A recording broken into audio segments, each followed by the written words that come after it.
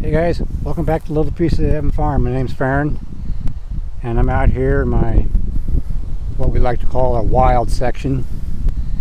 It's got a lot of sticker bushes and whatnot just overgrown out here, and I'm going to start clearing some of that out, and that should help with any deer hiding out in here.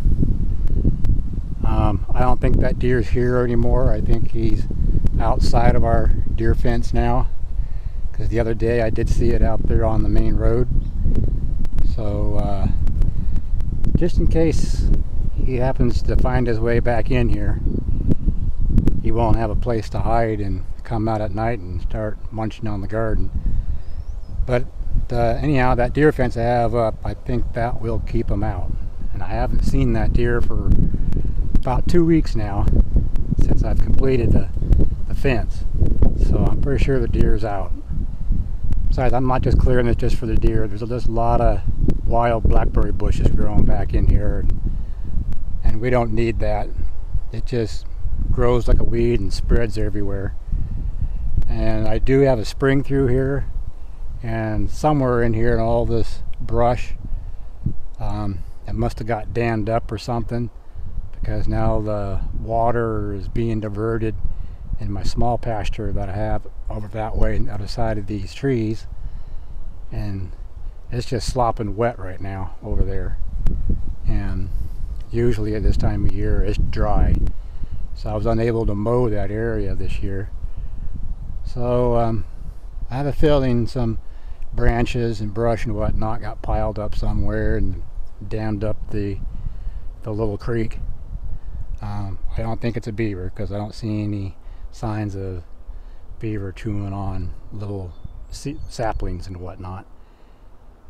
I think just over a period of time of debris and branches and whatnot just got piled up and created a dam. So anyhow, I'm going to clear all this up and clean out the spring in certain places. Where right here in front of me, I can see that it's got so much stuff piled up in there over the years, so I know it's holding water up in this area. Probably going to put a culvert in there, basically just a plastic pipe that I have.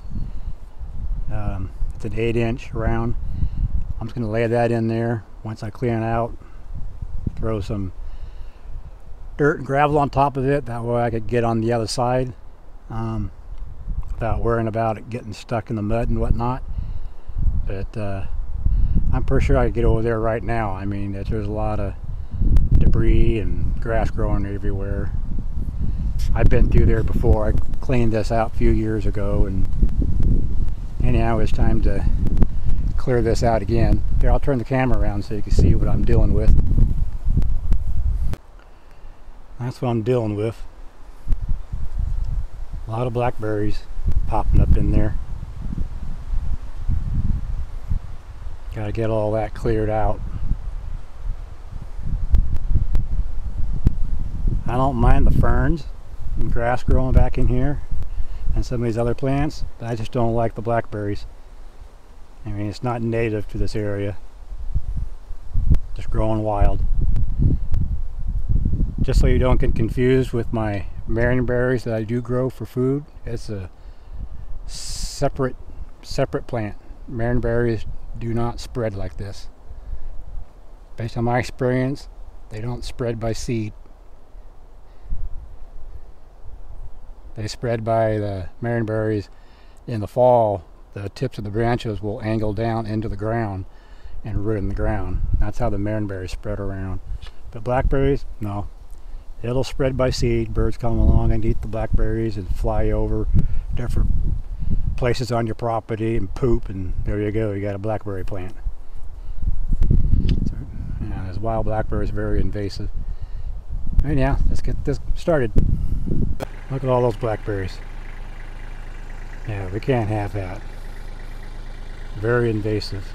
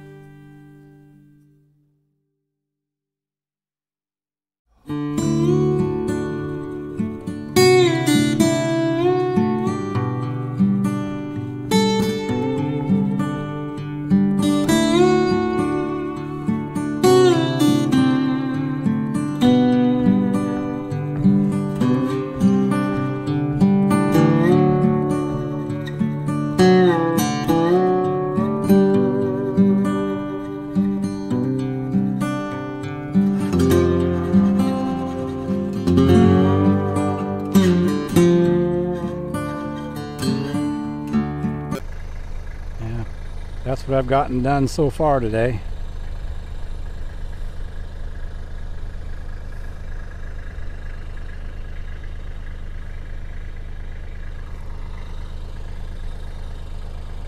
That over there, just nothing but blackberries. Apparently one of my trees fell. So I have to somehow get that pulled out of there. And you can see it right there. It's been there for a while. Looks like it's pretty well rotten.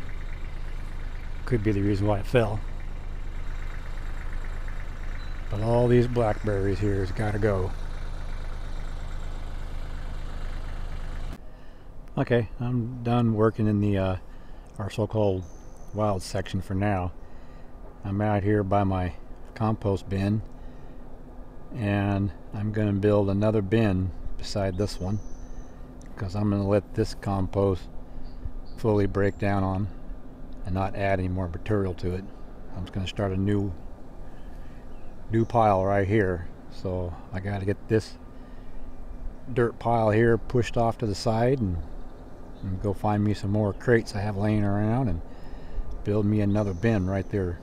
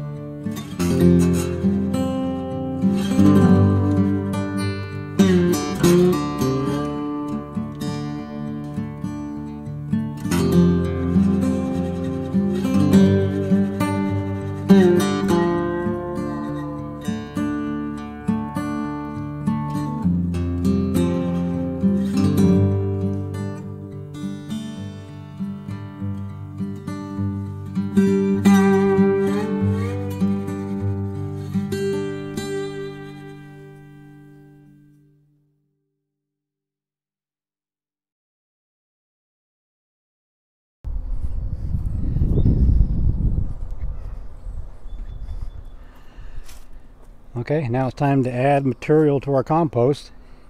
This here is just our kitchen scraps.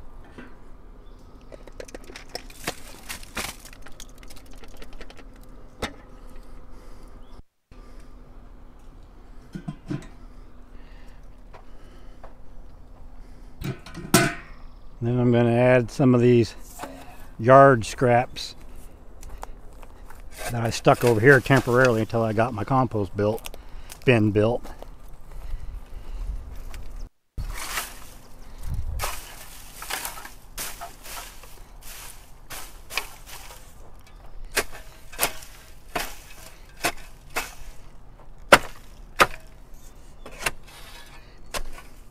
I just noticed over here in our compost bin there appears to be a volunteer tomato plant growing right there.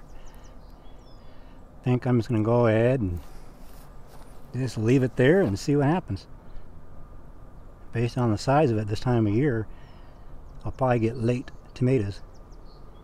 Anyhow, time will tell. Hey guys, one in the back is my quarter horse Penny. That white one in there, her name is Cheyenne. And that one's Lakota. A miniature Appy. Now these horses here will provide excellent composting materials that you can pick up and throw in your compost bin. A nice pile right there. So let's go ahead and get these picked up.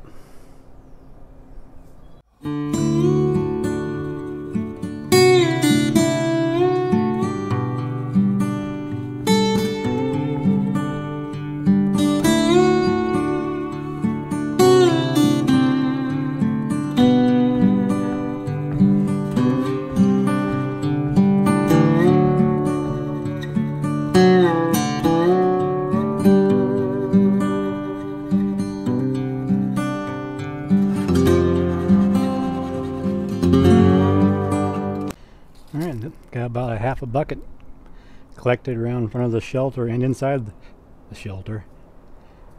If I wanted to, I could drive around all out there and pick all those up. But I'm not going to bore you with that. So I'm going to go ahead and take this to the compost and pile there and throw it in the pile. You could also go out to the, it's all called back 40. I got another shelter out there where the goats and the llamas use, and you could pick that up and throw it in the compost as well. I think I'll go up there and get that big pile of llama poop. One thing about llamas, they go to the bathroom in the same spot every time. So that makes it easy to pick that up. So let's head up there and get that. There you go, llama poo. Or llama manure. We're going to pick that up and that'd be excellent fertilizer for the compost.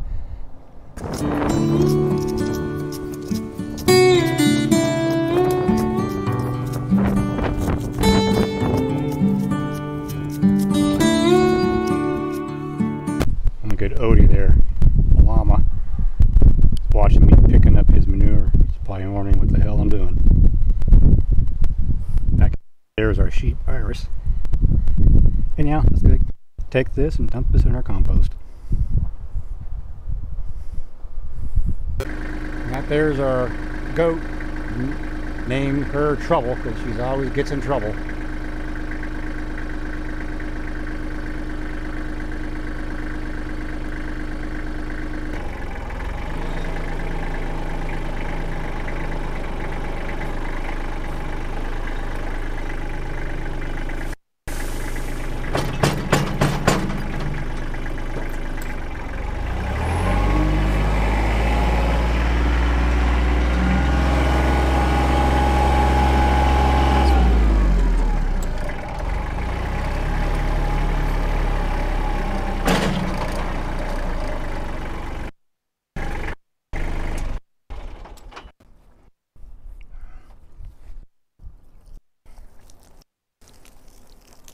Now after adding some material to my compost, I like to let it in, especially this time of year in the summer.